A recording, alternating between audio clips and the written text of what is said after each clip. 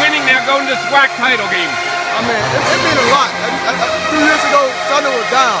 I'm back on top. I mean, that's what we all talked about all season. When me and Willie came in the same year. And we let each other know, hey, we winners, and we gonna win. You know, we set out our first year, both had the red shirt. But coming back last year, we put on, and our team rose to the top. Coming out this year, we got playmakers everywhere, all over the field. Whoever you want to guard, we still got somebody else that can make the big play. The game was good. Offense did our job.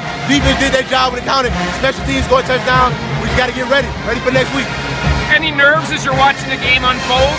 I mean, I'm always nervous, but the game, it's just playing football, It really goes back to a will and a want-to, and that's what Coach Odo's preaches about all the time. You know, we knew they were a great team just by their record, by their film. We knew they were a great team, but we also knew that we were a good team. And when it comes down to it, and they started coming back, a lot of the teams that we played against, they quit and they put out. But knowing us, even though they can score 100 points, we're still going to play 100% and give all our heart. That's what we did.